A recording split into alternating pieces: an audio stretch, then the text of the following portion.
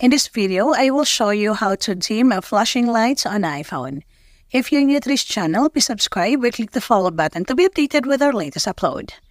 On your iPhone, go to Settings, scroll down and tap on Accessibility.